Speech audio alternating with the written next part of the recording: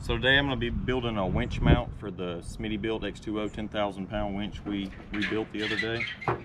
The main use of this is going to be just a portable utility winch. Like if someone gets stuck, they can borrow it, or if someone needs to winch something up on a trailer, we're going to weld some brackets to the trailer over there, and we'll just be able to slide it in a receiver tube and just utilize one of these towing receivers to mount it in there.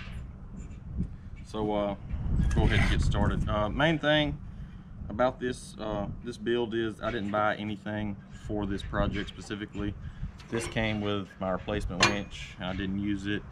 I just found that in my toolbox. This metal I bought to do another project, didn't use it. Found this, found it. I'm going to use this chain to make handle. I just found it somewhere. And all right, so the winch was 21 inches wide. I just want to make it a little bit wider so I'll have room to mount my chain handle. So I'm just going to go with 24. Just give a little mark there. And I'll use this angle iron and this flat bar to make a bracket to mount my I don't know what you call that thing, the guide. It's not a roller guide, they call it something else for the synthetic rope. It's just a smooth guide.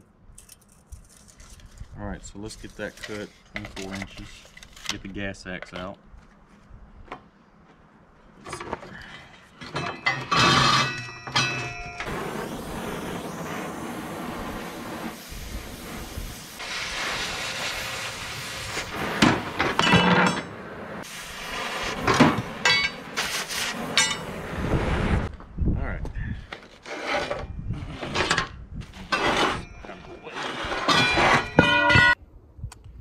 Alright, and I'm going to be welding these with a DC welder. This Everlast inverter welder with 70-18 rods. And it's pretty imperative when you're welding DC, I don't know about AC, but you've got to prep and grind all this mill scale and any rust or impurities. It's got to be extremely clean for the weld to be good. So we'll go ahead and grind all the edges down and get it all ready to weld it up.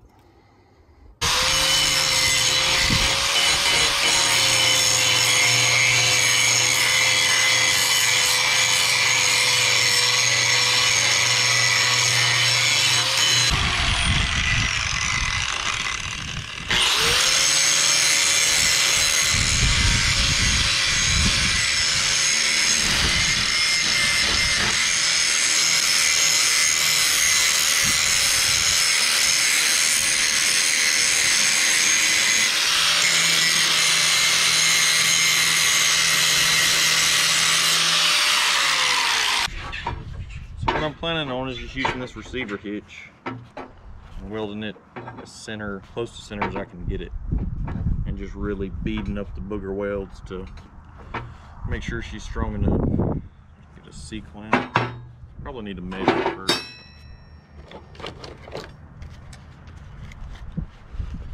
And you want to make sure you get a tape measure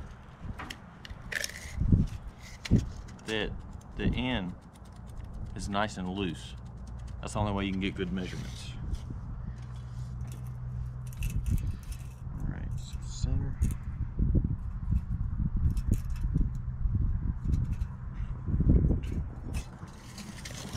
Okay, kinda center.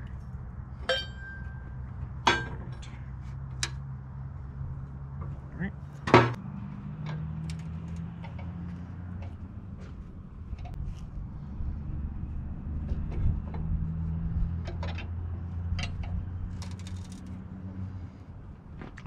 It looks good enough.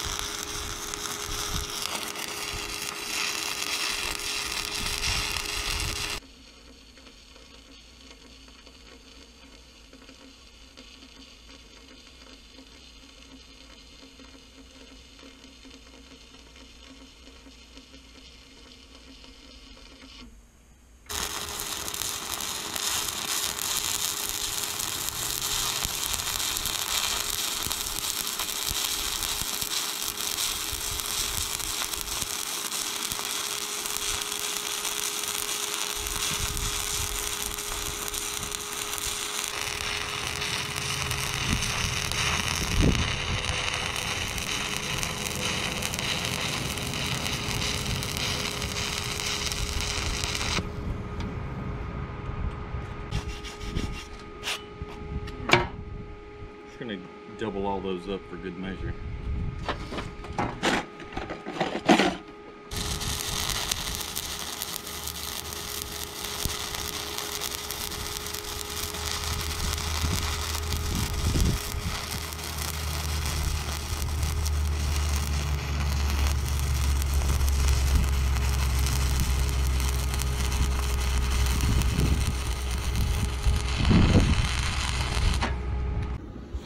All right, well, I'm no welder, but my granddad taught me when I was young, so he to do some just farm welds around. But he always told me that to make sure you had it right, your flux should just flake right off of there.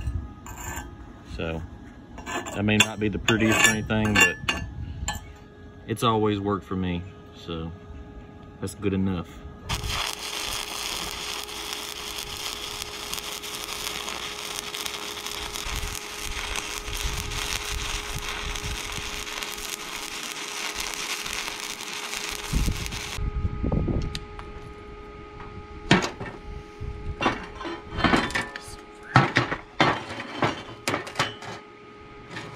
Go ahead and run me a couple lines down through here, this back side.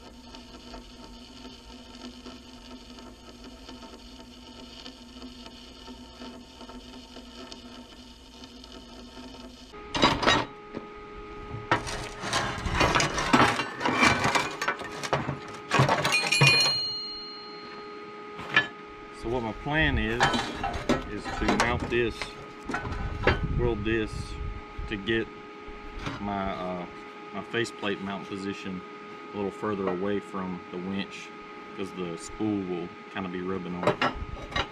So we'll just get it out there somewhere.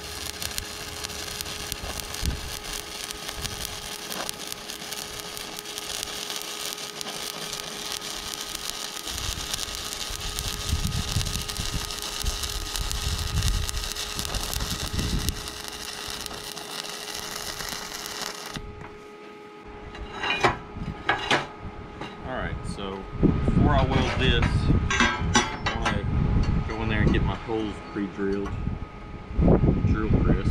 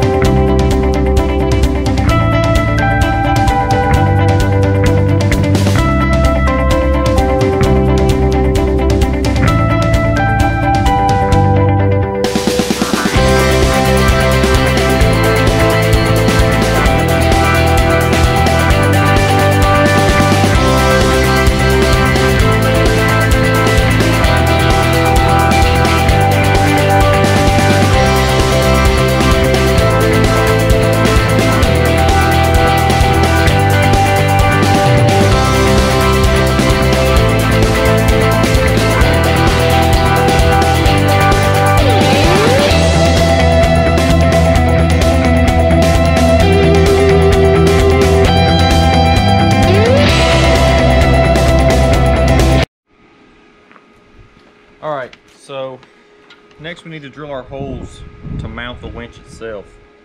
And these need to be, you know, as accurate as possible. So if it didn't come with a stencil in the package, and in this case, this one's old, so I don't have all that stuff anymore. What you can do is take a piece of paper or cardboard and just lay it over it and line it up really good, and put your little tape on there so it doesn't move around after you make your cut. Just tape it down pretty good, and then you can feel where your holes are and just mash them out. Or you can cut the full circle, it doesn't matter. Just as long as you have a pattern that you can follow when you take it to the drill press.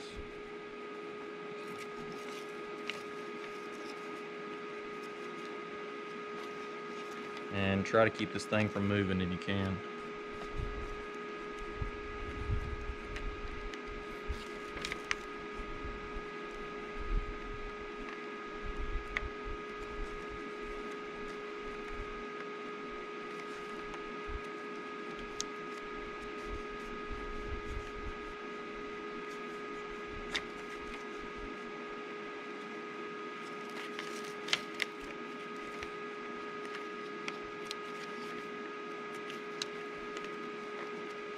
All right, so I'll tape that to the bracket and take it to the drill press and get those holes drilled out. All right, so I got the holes drilled and I got it cleaned up and degreased pretty good. So just gonna go ahead and hit it with the old Rust-Oleum primer and paint combo, and we'll let it dry overnight, and then we'll come back and mount our winch on it.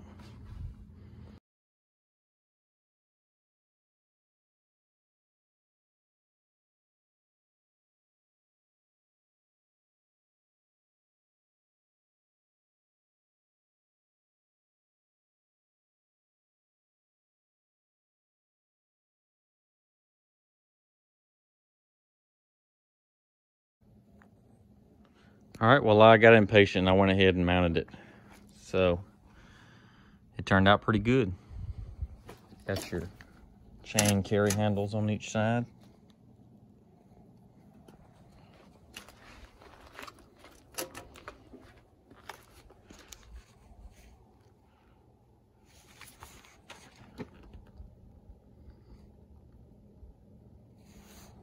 I think she's ready to rock and roll. Had to take my line out to spool it back through the guide. But we'll get the line put back in and she'll be ready to rock and roll. Only cost me 2 cans of Rust-Oleum.